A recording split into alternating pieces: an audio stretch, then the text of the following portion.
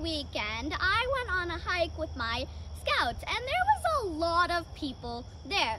And the leader was leading us because they knew the way. But I noticed when I looked back, tons of people were left behind, and they had no clue where to go. They were running that way, and they were running this way. And more than that, they could get attacked by an animal. And the leader had no clue what's going on back there. They were just focusing on the path in front of them. So how about before going on the hike, the leader can set up an invisible fence which can go with the group, and if somebody tries to go off the path, it will beep so that everyone knows that someone went off the path and they can correct themselves. And if you haven't guessed, welcome to the Perspective Building Workshop specialized for you.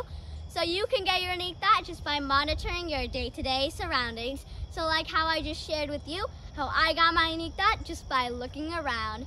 By the way, if I can get my unique thought just by going on a hike, I'm sure you can too. Bye, and thank you for watching.